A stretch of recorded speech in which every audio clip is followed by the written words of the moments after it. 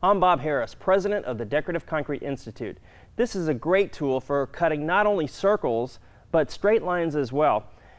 A couple of observations on this tool. You'll notice that it has some swivel points right here. Again, this is if you chalk down a line, you want to make sure that this point is adjusted properly, as well as the back here. So they are both adjustable to go across the chalk line so that your blade, in fact, cuts a perfect straight line every time. Now, on this tool, you'll notice it has a swivel point, and the reason for the swivel is when you terminate your saw cut, it lifts the blade out of the saw cut, which is a very unique feature. One way that you adjust this is you'll notice it comes with an Allen attachment, and it fits down into here, and if you turn it counterclockwise, what it does is it lifts this adjustment. You can see the threaded section, so if it comes higher, what that means is the blade is going to cut deeper. So you can see that. Another nice feature on this tool is the fact that it does attach nicely to a vacuum cleaner. So it's pretty much dust-free when you attach this in here. So it's a great tool. What you're going to want to do is you'll notice you have the release. You'll always release this and then go ahead and turn it to the on switch. So the unique feature about this tool is the fact that you can cut perfect circles every time.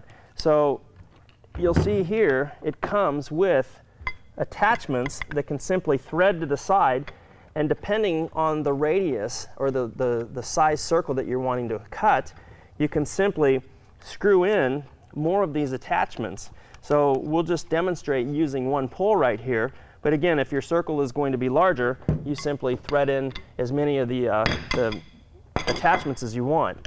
From there, what you do is it comes over to the pivot point.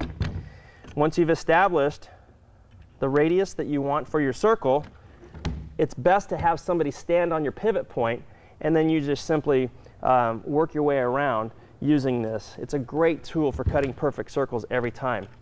In addition, we use this pivot point for a variety of different applications. I'll show you. You can get an attachment for drawing your circles down or your radius. So not all the time will you be using that to cut. So it's the same concept. Thread this down, and in our little attachment here we have something that's called soapstone.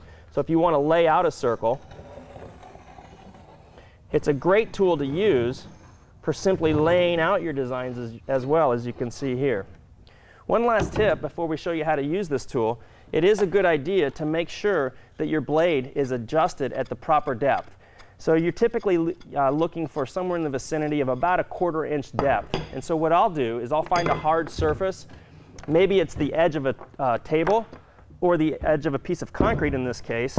And I'll simply come over here and adjust it down. And this will show you how deep you're cutting before you start. Always practice safe working practices. Remember, this is a high-performance tool, so you'll want to wear proper eye protection. Go ahead, it doesn't hurt to put on your dust mask, and certainly protect your ears as well. Let's show you how this tool works.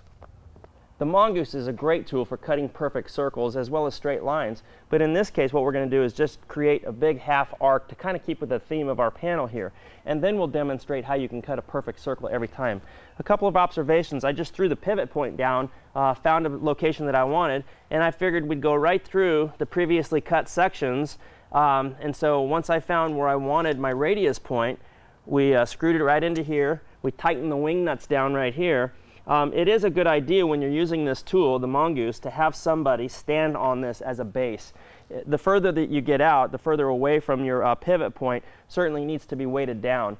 You don't want this to slide during the actual cut. If I'm cutting a small one, I can do it by myself by putting my knee on it and then going. But if I get too much further, I like to have another person come on out here. So we'll turn the vacuum on and show you how this works.